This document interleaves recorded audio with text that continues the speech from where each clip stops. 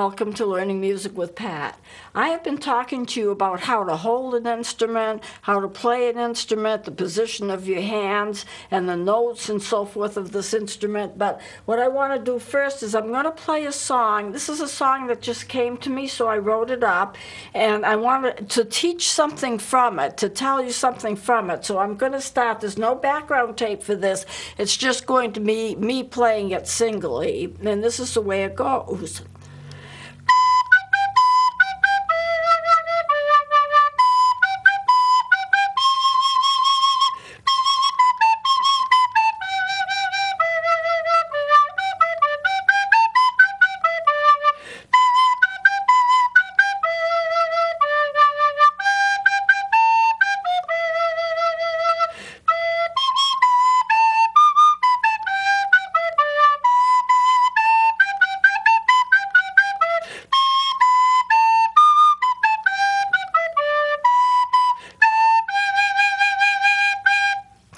Now the song is short, it's kind of uplifting, and I played it with just 6 notes, that's all, just 6 notes.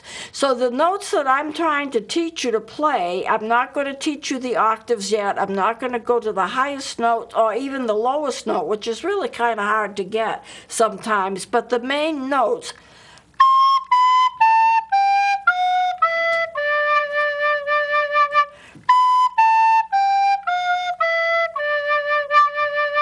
Those are the main notes of the recorder. Now, an octave has 8 notes, and the 8th note is a repeat of the first note.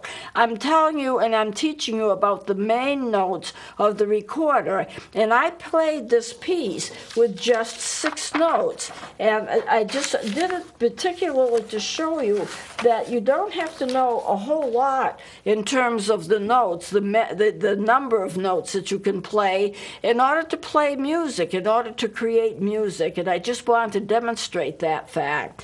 Well, I also want to go next to talk to you about instruction booklets.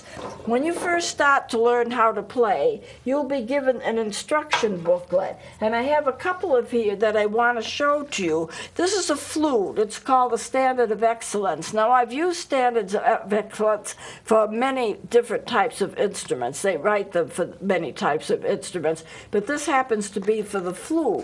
And what an instruction booklet will do, and I'll open this up and show you. First of all, it shows you how to hold the instrument, how to place your mouth on the instrument, and any instruction book will do the same, where you place your hands. And then when you get to the point where you're learning actual notes, you'll be getting 1 note at a time. And in the upper left and the upper right-hand corner, it'll show you the note, it'll show you where it's positioned on the staff, it'll show you how to finger it, and then you'll be playing that 1 note. And usually for flutes or saxophones, it's going to be a note that's really simple to play, and it's going to be a note that's going to help you balance the instrument. I know a lot of times on flutes, what they'll show you is a B flat or something, because that helps to balance the instrument. You have 1 finger on each hand that's helping to balance the instrument. So let me show this to you just a little bit longer. And at the end, what they give you is something called a fingering chart. And the fingering chart is important in that it shows you how to finger every single note that the instrument can play. Well, I missed this. It's not on the last page at all. But you do have fingering charts, and I know it's in here, but I can't seem to find it. So I'm going to skip this and go to the recorder book. This is one of the books for the recorder. And it does the same thing. You open the book, it tells you, it gives you a sketch of the instrument, it gives you the note that you're playing, it gives you the fingering of what you're playing, and then you play that 1 note. It's like every lesson, there's a new note. And then at the end of it is a fingering chart. And this is the fingering chart that they put in for the recorder. Now, the fingering chart is important, as I said before, because it teaches you to play all of the notes of the instrument, sharps, flats, everything.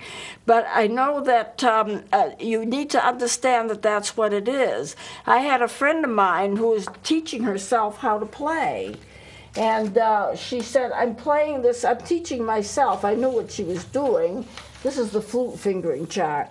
What she was doing was teaching herself how to play, and she says, I have this nice song. I really like this song, and it's very pretty, and I would like to play it for you. And I said, well, bring it in. I'd like to hear it.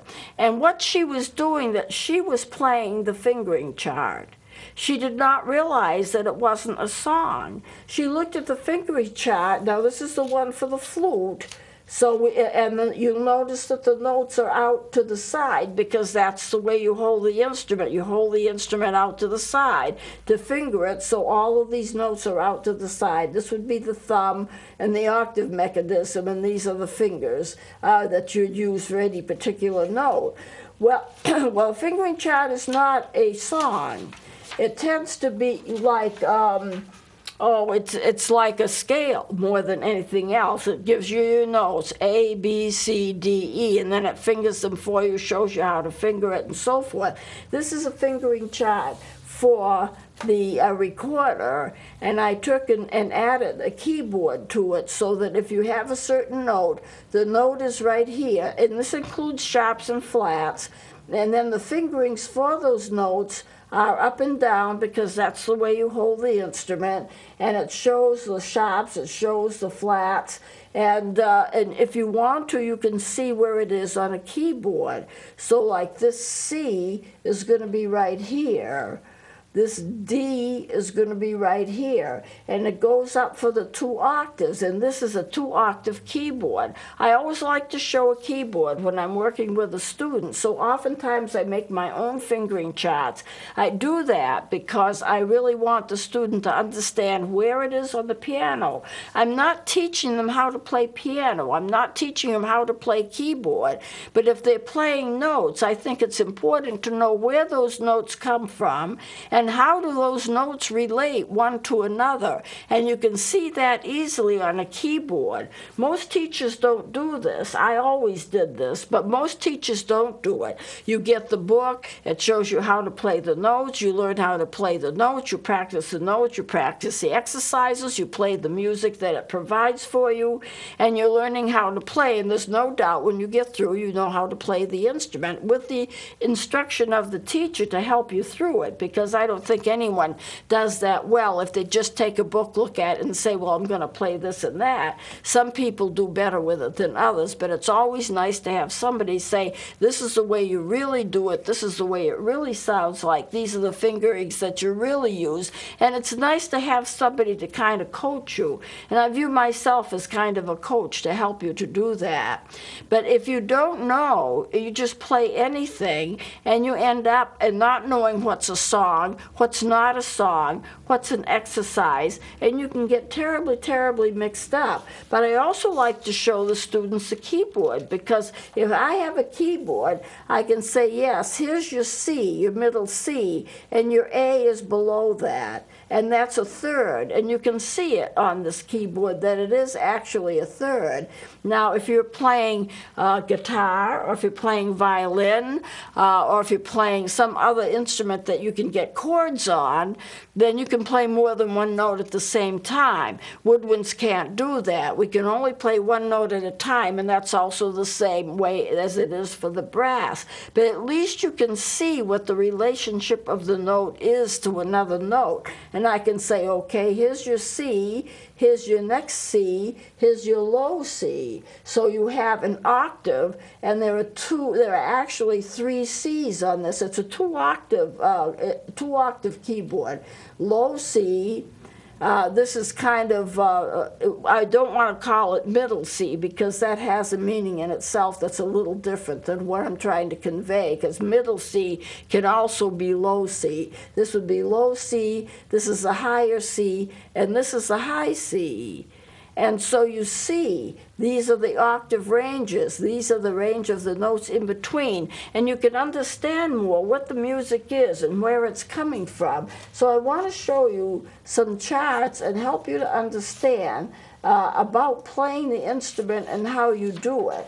I made up my own fingering chart. This is a symbol that I use for a recorder. A little mouthpiece here, a little bell down there, and in between it you have the holes. Now, usually nobody actually shows a real recorder. They symbolize it, and any of these holes are holes in which, if they're blackened, you have a finger on that hole. And if it's not blackened, then the hole is open and there are no fingerings covering. So you have C right there, then B, A, G, F, E, D, and C. And what I have done is I have taken a little space and put where the note is on the staff and had the fingerings for the note so you can see easily. This is the mouthpiece and this is the bottom of the instrument or the bell.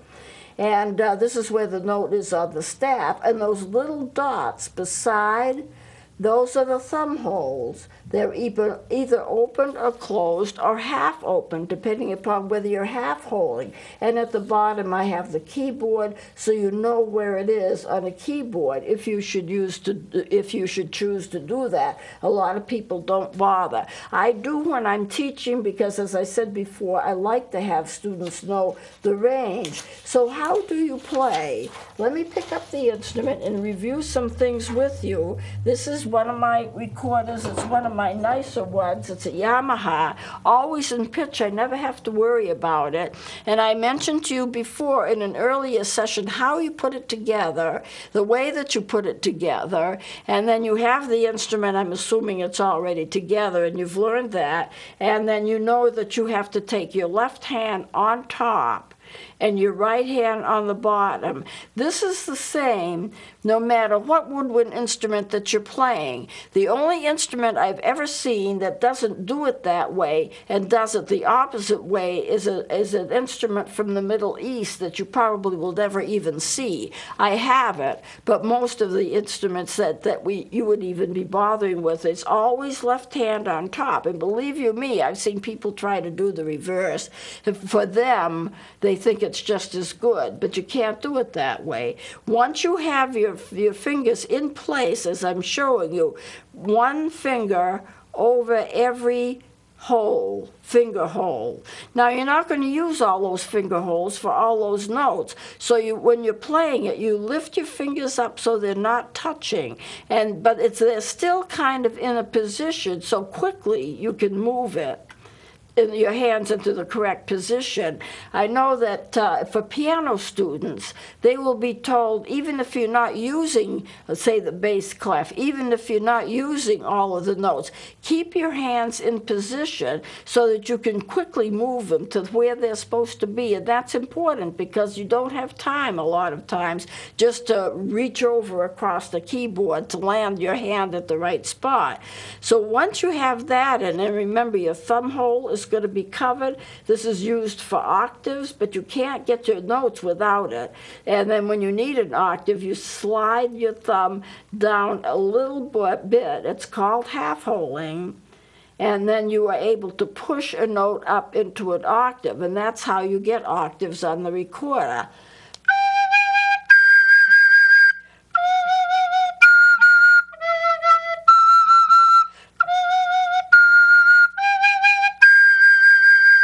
It's not that hard to do. I'm not even taking the thumb off. When I want the higher pitch, I pull the instrument, I pull the finger down just a little bit. And that's just enough. You don't pull it down a lot, because if you pull it down a lot and you're barely covering the hole, you won't get the octave. You just need to move it a little tiny bit. So this is the right position. And if I were teaching you your first note, I would have you playing a B, and that's what most of the books do. A B is the first index finger and the thumb.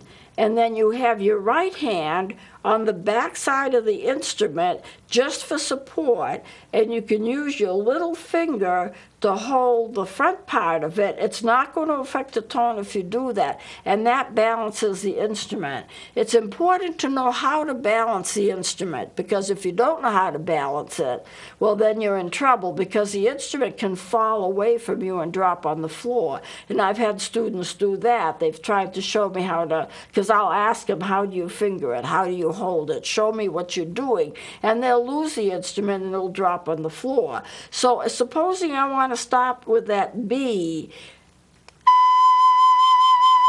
then I want to add another note. That's going to be the next one down. That's going to be an A. And the next one is going to be the G. And the next one will be on the right hand, because you're using just 3 fingers on top. The thumb is on the thumb hole, and the tiny finger, the little finger, really isn't doing anything. The F is going to start with the right hand. F, E, and D.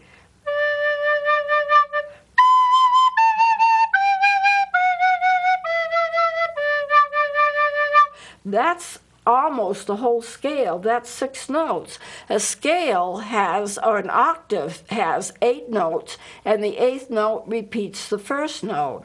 But I just wanted you to get this: B, A, G, F, E, D. Now, it's important to know where you place your mouth and how your teeth are on the mouthpiece. So just to pick it up and do that doesn't mean you're going to get very good sound out of it. You have to make sure when you put your mouthpiece into your mouth, this is called a fipple mouthpiece, put it up about 1/3 of the way. Whatever is comfortable, but don't try to swallow it and put a lot of it in, and don't keep it just on the end either. It's kind of like 1/3 of the way up to 1/2 of the way up, whichever is comfortable. And you'll know what's right, because if you do it right, you'll get a nice tone out of it. And you put your teeth, your front teeth, on top of that mouthpiece. So you're actually when you put your lips down, they're in front of your teeth. Now, for the lower lip, it's different. For the lower lip, you're going to cover the lower teeth with your lower lip, so that it's your lower lip that will be on the bottom, your teeth on top, the lower lip on the bottom, and then you're going to squeeze in your side so you don't have air coming out the sides of the instrument.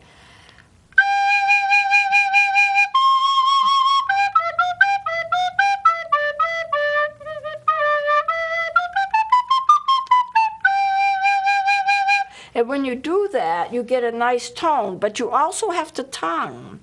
When you tongue, you put your tongue up against your teeth, because you can do that even with the instrument in your, well, you put your tongue actually up against the bottom of the mouthpiece and then release it.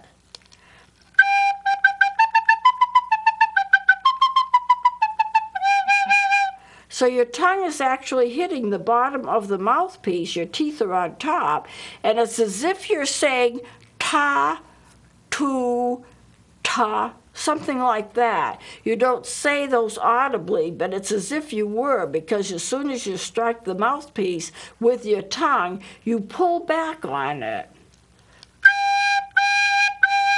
If you kept it there, you wouldn't be able to get the note, so you pull back on it.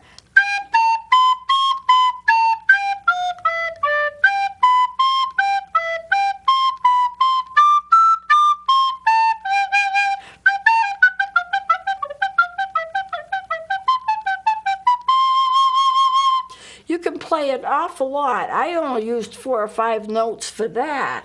So this is the way you do it. You pick it up. I'm just doing a little review because we just don't have too much time. I'll have to continue with this next time. Pick it up, hold it, left hand on top, right hand on the bottom. These are the only 3 fingers, these 3 fingers that you're going to use except for the thumb, which is on top of the thumb hole.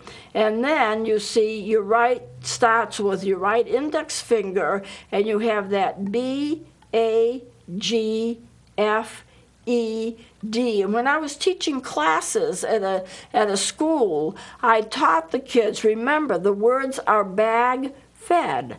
B, A, G, bag. On the bottom, F, E, D. Then later on, I added the low C and the higher C, so you'll get a complete octave. Right now, I'm just trying to get those 6 main notes in. And then you've got to remember what you're going to do with your mouth. You stick the instrument in your mouth about a third of the way, teeth on top are on the mouthpiece. On the bottom, your lips are over your teeth, and it's your lips that hit the bottom. And then when you're playing it, you tongue by as if you were saying ta, ta, tu, or something like that. And so you get that ta out, and then you immediately withdraw your tongue, and then you can play all kinds of notes.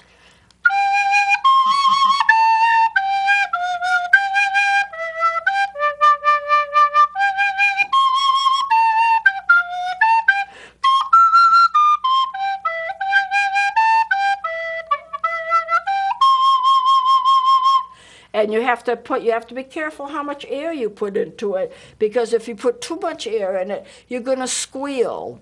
You can't put a lot in, but you have to put enough so the sound comes out very nicely. If you put too much air, you're going to get squealing sounds. If you don't put enough in, it's just going to be faint and weak. And without tonguing, you're not going to get clear sound. So it's an awful lot to remember. But once you start learning how to play, it just comes so naturally you don't think about it. You don't pick up your instrument and say, okay, left hand on top, right hand on the bottom, and the mouth.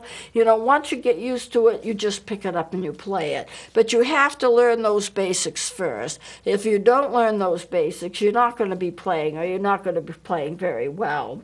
Well, we will continue with this next time. I have a number of things to show you. So I'll just close it for now. Please join me next time.